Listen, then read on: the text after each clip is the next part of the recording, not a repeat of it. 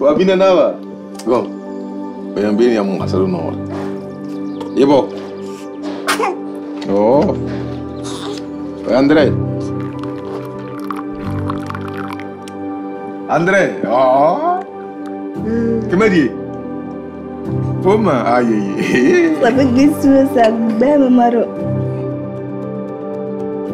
Father, everlasting God, as we remain in this house, continue to protect us, continue to build the wall around us.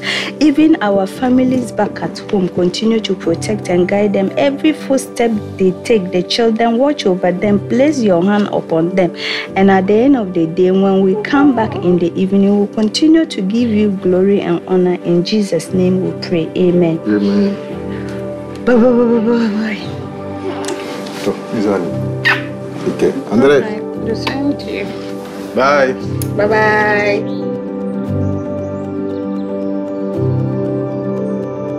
Eu sou David.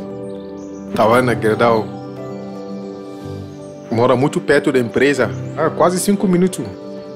Saí daqui, caminhar para a GERDAU. Só pensar da vida, da minha família na África. A pandemia está crescendo. Não pode sair, caminhar na rua sem máscara. A vida ela tomou rumos diferentes, pelo menos diferentes dos que a gente tinha planejado inicialmente. A mídia traz muita coisa, né? Então eu comecei meio que, não assustar, mas ver a realidade através da mídia, né? E aí tu chega no teu trabalho e as coisas começam a mudar no teu trabalho e aí tu cai na realidade, né?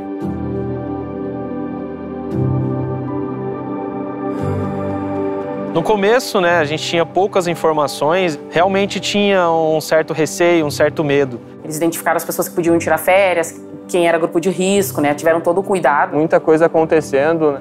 A gente começou a ver os lavatórios chegando na usina, todas as questões de máscaras sendo implantadas, álcool gel sendo instalados pelos postos de trabalho. No início, foi um pouco impactante, né? Ter que trabalhar o dia inteiro com máscara, até manter o distanciamento. A distância, hoje, o contato e a conexão com as pessoas é muito diferente. A gente vê que a GERDAU ela tá bem à frente, né? Ela está sempre buscando as informações na fonte o mais rápido, o mais breve possível, para trazer as informações, para trazer as ações preventivas. Eu acho que a GERDAU tomou todos os cuidados possíveis assim nesse momento. Tanto para quem está em casa trabalhando de home office, como para quem não está em casa e está vindo aqui para a usina.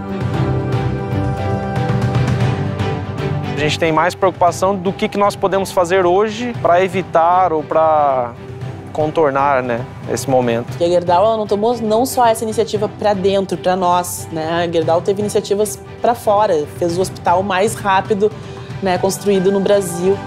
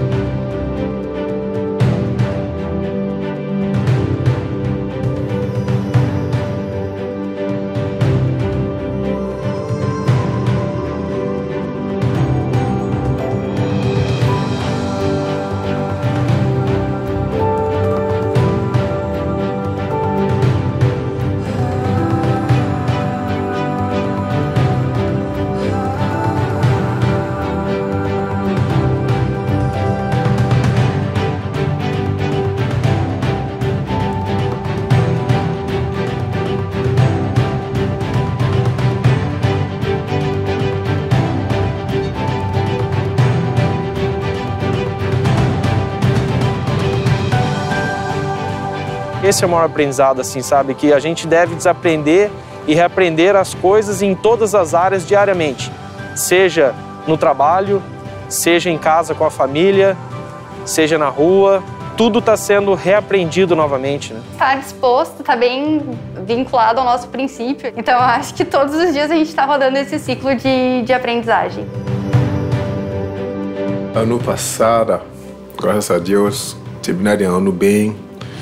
Não tem machucada na minha área. Cresci muito da empresa também, né? 2022 vai chegar com muito forte, muito saúde, com alegria, né?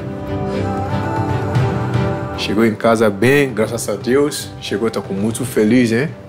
Voltou em casa, viu minha esposa, meu filho, tá em casa, todo mundo tá feliz, né? Muita alegria, né? Porque sai de serviço muito bem, né?